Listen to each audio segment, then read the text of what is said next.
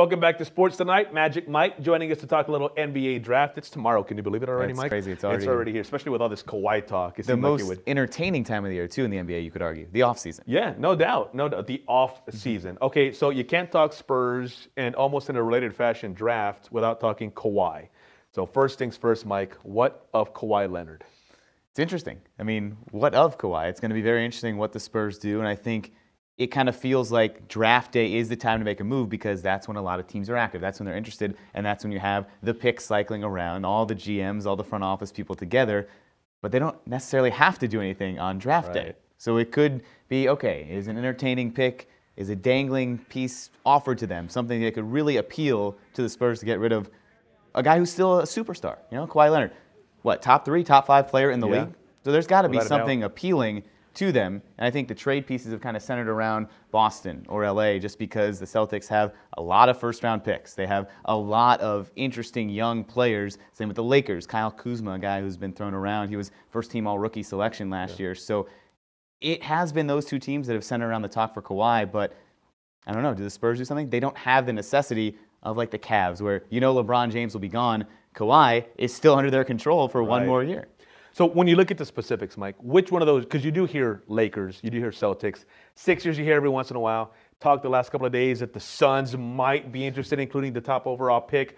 Of the deals that are out there, which one do you think fits the Spurs the best? Is there one? Well, I don't know if anything would fit the Spurs the best as much as the Celtics or the Lakers, knowing that we have enough pieces that it would fit us the best because those teams almost have the leverage. But the team that could fit the Spurs the best has to be the Celtics. They have as many as 4 first-round picks next year, depending on some protected picks and some of the interesting intricacies of the NBA draft and future picks. But they have an arsenal of picks. They have a lot of young guys like a Jason Tatum, who's coming off a terrific rookie year, double-digit point scorer, and they have depth behind him. So the Celtics could conceivably get rid of a guy like Jason Tatum or Jaylen Brown and still have a lot of pieces left. If you're the Lakers, do you really gut your whole team for Kawhi and then maybe hope LeBron comes? Because if he doesn't, what do you have? Yeah. But I think a lot of folks would say that if Kawhi is going to LA, then LeBron is going to join Kawhi in LA. And then Paul George is already kind of... You think it's a big if?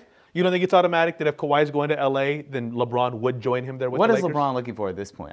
We don't really know. Yes, he wants a superstar. Yes, he wants some people around him. But does he want the spotlight of LA? Maybe. I mean, he can make his own empire wherever. We've seen that. He can make his multimedia empire. He is autocracy. He's the king. He can make that wherever. It could be Cleveland. It could be LA.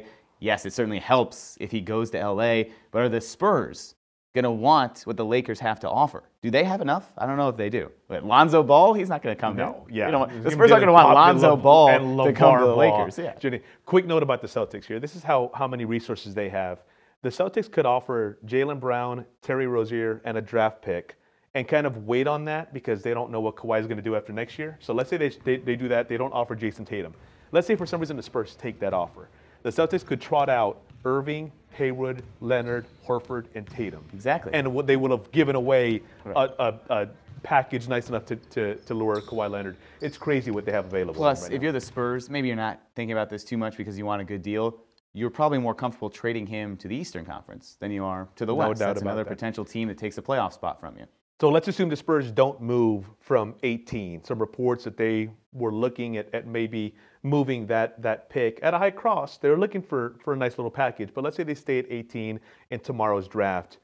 Guys that you think would be good fits at 18. Well, assuming that Kawhi is gone, either this year or next year, you kind of need a wing. You need someone of that combo scorer who can also provide some rebounding depth. So there are a couple of names thrown around that could be going later in the high 20s to the late teens, all kind of wing, 6'7", 6'9" guys.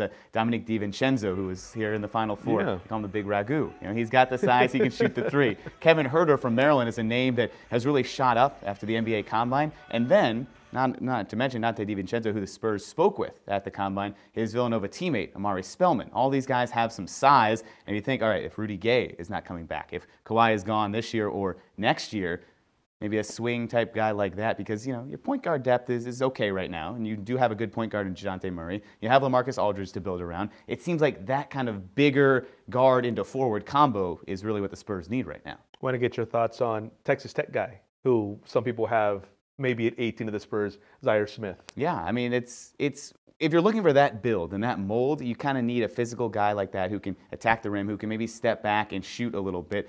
But what are the Spurs looking for? Because they have surprised before. They have gone international and grabbed a guy who can develop, a guard who might not be ready right away. But in this draft, you need that immediate impact player. Another name thrown out there, maybe Keita Bates-Diop, who was the Big Ten Player of the Year. Went through his senior season, so he's a little bit older, a little more experienced, and perhaps could come in and be a little more NBA ready right away. You're watching Sports Tonight, San Antonio's only nightly 30-minute sportscast with exclusive sports coverage you won't find anywhere else.